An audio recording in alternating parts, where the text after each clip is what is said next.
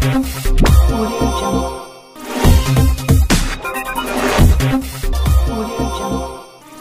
everyone and welcome back to Viral Banda. This is Xiaomi Khan. So let me guess you, why are you here? You're here because you just hard-bricked your device and you want to unbreak it. If that is so, then you got at the right place, guys. In my hands here is Redmi 5A. I hard-bricked it.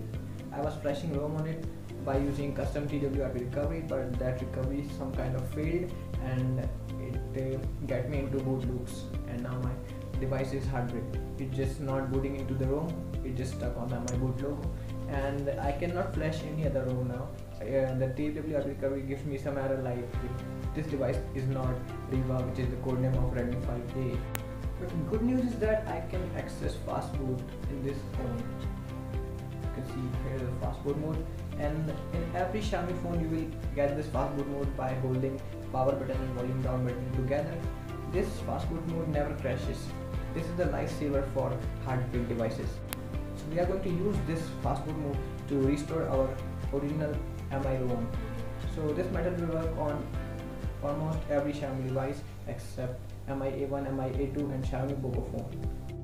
So guys, we will use fastboot mode to restore our original ROM on Xiaomi Mi 5A, and you can use this method on almost any Xiaomi device, because every Xiaomi device got fastboot mode, and we can restore to its original firmware by just using the method I'm going to show you.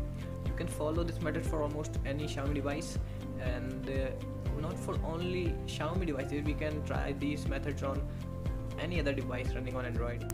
For that, first of all, we have to download the original firmware for fastboot flashing from the link given in description. The link is given in description if you have Redmi 5A, but if you have any other Xiaomi device, then you have to find the corresponding package for your device. And if you can't find, just ask me for your device in the comments, and I will provide you the download link for the package. Thank you guys. So let me move to the PC. So guys, first of all, you have to download these two files. First one is platformtools.zip and second one is your firmware.zip. So you just have to extract both of these into the same folder, the platform tools folder.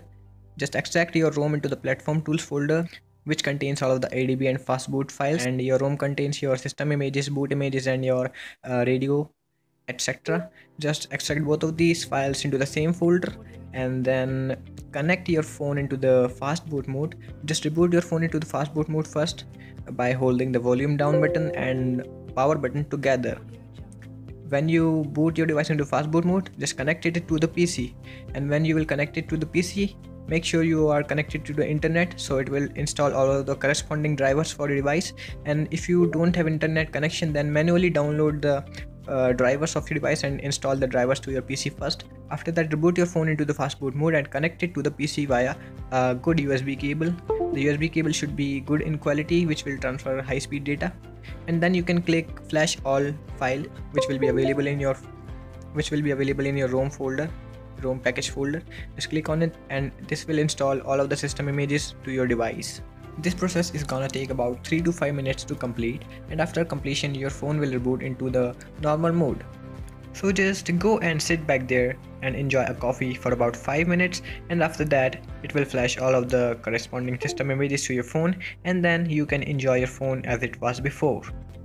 And there you go, enjoy guys, you just unbrick your device. So guys, if you like my video, please like on it, comment on it, share my video, and please subscribe to my channel Viral Banda to get regular updates and be updated.